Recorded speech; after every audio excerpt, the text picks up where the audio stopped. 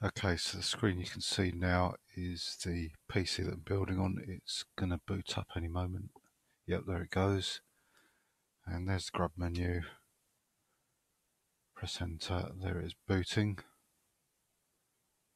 So what I'm going to do is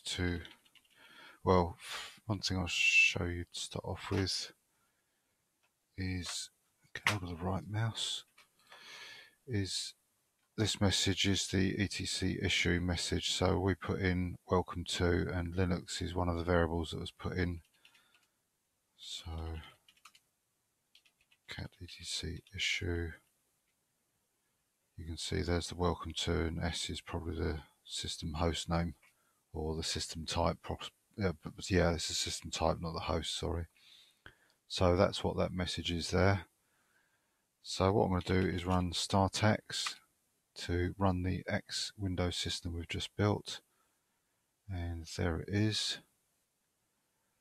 Not sure where the mouse has gone to.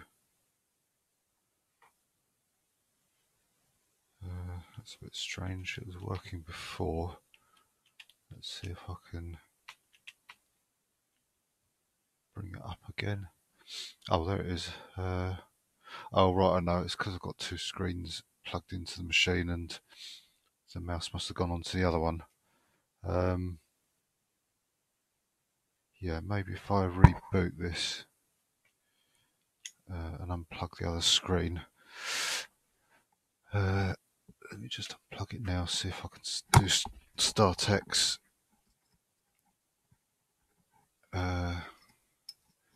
It should hopefully work without the other screen, so let's run that again. Yeah, that's better. Now you can see the clock that's in the corner. So I can move these windows about. And as I said, if you remember, the toolbar option is what makes this menu appear here. So there's various options under here that make this a bit easier to read. For example, if I do reverse video, it makes the background black and a bit easier to read, I think, certainly with the green. Also, you can change the size of the fonts. Let's do this one here. So make them a little bit bigger. Also, it resizes the window. To resize the screen again, click and hold that and just move the cursor to the edge, and you'll get this wireframe come up, which you can then move about. That's probably it really that's useful, that I find useful. You can probably change the fonts as well, no doubt. So that's that. It has actually started on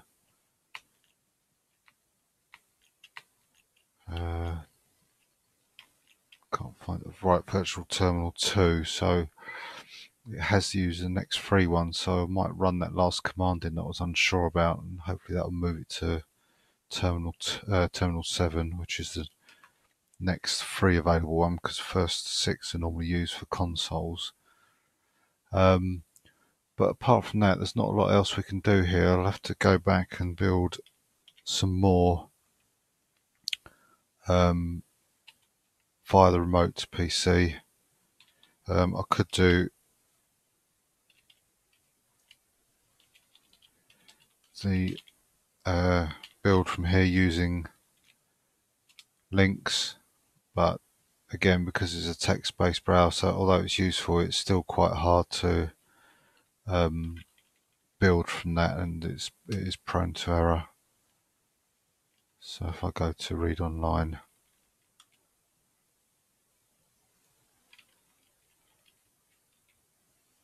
pick the stable version, so there's the contents, and for example, if I went to sudo, you can see the links are in green. And what's hard is to pick out the commands that, because they're obviously not in boxes or highlighted, so you have to read very carefully to find out what the commands are. So there's the commands to configure and make, and then embedded down here are the commands to install and do some post configuration. And then also in red, so it's a completely different colour, the results for, or the commands for testing and checking the results. So it is possible, but it's certainly a lot harder to build from that. So that shows anyway that all the changes that we've done up to now, all the installation has given us a graphical terminal. Couple of other things, that other toy that I told you about, X-Eyes, just a pair of eyes that follow the mouse cursor around. So like I say, just a little desktop toy. And the other thing I want to show you was GLX Gears is one of the demos for Mesa, and this will show you that the acceleration is working or not. And you should get close to, well, it says approximately the same as the monitor refresh rate. Yeah, there it is. It's settled down now. So 60 frames per second is what this refresh rate is. So that's okay. And if I enlarge this and wait for it to update, it will have dropped because I was resizing the window. It wasn't updating at that point. But yeah, you can see it's at that full size. It's still updating at about 50 frames per second. So that indicates that the hardware rendering is working. As it escaped to get rid of that on the window. Another command we can use is glx info, and that will also show whether hardware acceleration is in use. So just scroll past all these modes that it's capable of switching to. Oh, it's run right off the screen, so let me recall that command and put it through less. So the important thing is the direct screen rendering has got yes. The GLX version comes up, so you know that the OpenGL is working, shows what extensions are available, and again it's got the version number there, Mesa project. So, and then there's some more information about the display and so on. So you can see the driver is an Intel driver. How much video, so it looks like it's given the whole of the system memory virtually to the 128 gigabytes to the video card, which seems a bit ridiculous. But you can see the OpenGL version 4.6 version of the language, OpenGL language, lots of information there. So that tells me that the OpenGL is working, and so is the acceleration. As long as I think it's the DRI is shown to be active, direct rendering, that shows that you've got the acceleration running. So that looks all good, and certainly using it's responsive. There's no delay or anything like that. In fact, if I do ls-lra on roots, you can see that just flicks by really quickly. It's not even updating it completely, it's ripping the screen, that bit that's updating, so it shows it's running at a good speed. So what I'll do now is I'll shut this down. To log out of this, you've got to have this login window active, the one that's got login in the title bar, and either do exit or control D to log out. So it's quite dangerous because it means that if you've got something running in the other windows and the other terminals or even other programs open, they'll just be terminated immediately. So I'll shut this down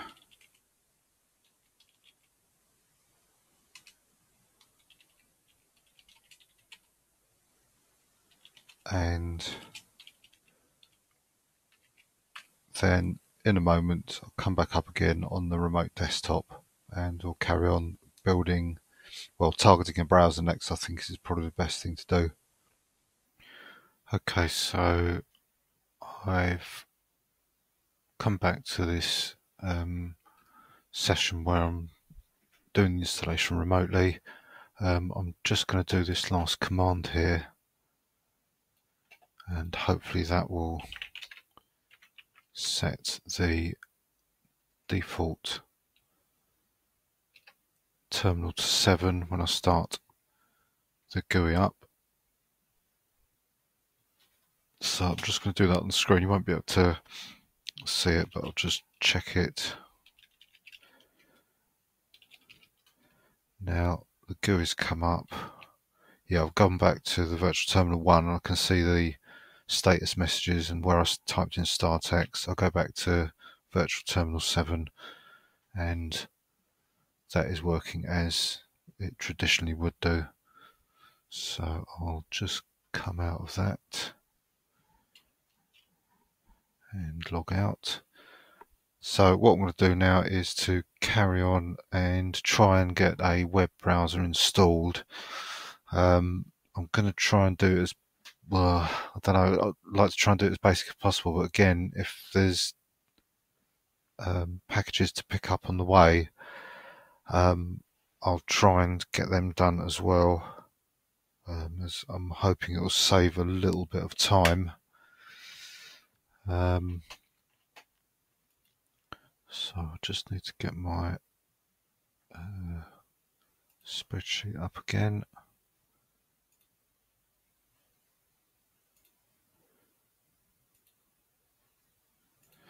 So that's Xinit done. Let's just check this.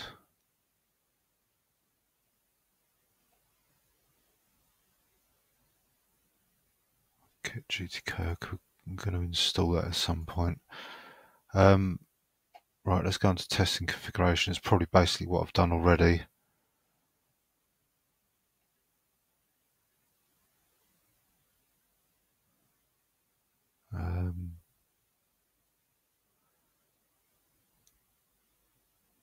Right, I can check this actually.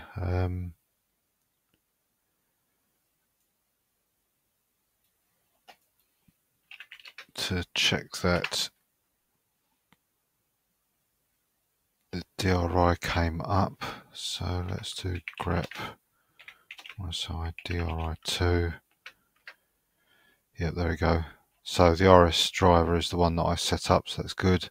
VD-Power is working with that VAGL extension, so that looks all okay. I showed you the GLX from the actual terminal, so that's okay, and all this stuff here. That shows what the software rasterizer would be, but as you saw, it had direct rendering, so it shows that that was working.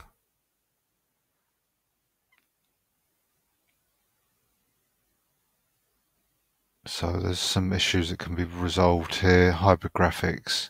I think this is where you've got like an NVIDIA card with a built-in Intel card on laptops, some older laptops, and it decides which one's more appropriate to use to help save the battery or whether you want the performance or not.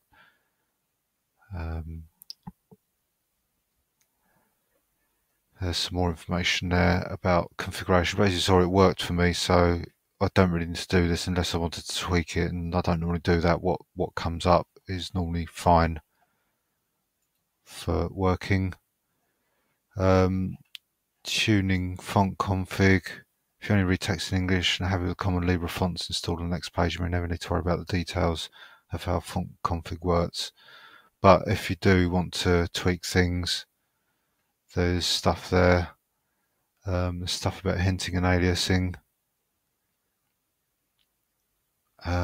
It says it may improve or worsen the effects, so I won't bother with that. Disabling bitmap fonts. Well, I won't use that at the moment unless I do see that there's a problem at all.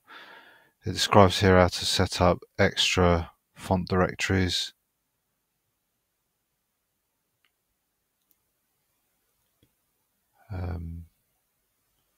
And preferring certain fonts. So again, anything that you might want to tweak, this is probably the page to come to TTF and OTF fonts we've visited here already, shown how to install the Deja Vu fonts, and we've installed Cantarell fonts as well.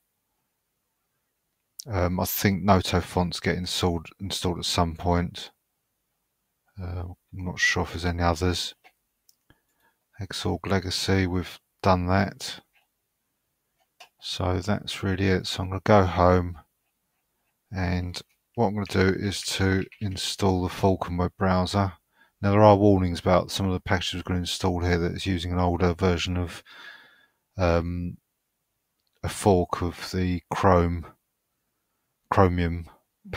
project. But for now this will be fine to get us going, and then once we've got a browser we can look at building something like Firefox in the meantime, before we finally finish off installing other packages.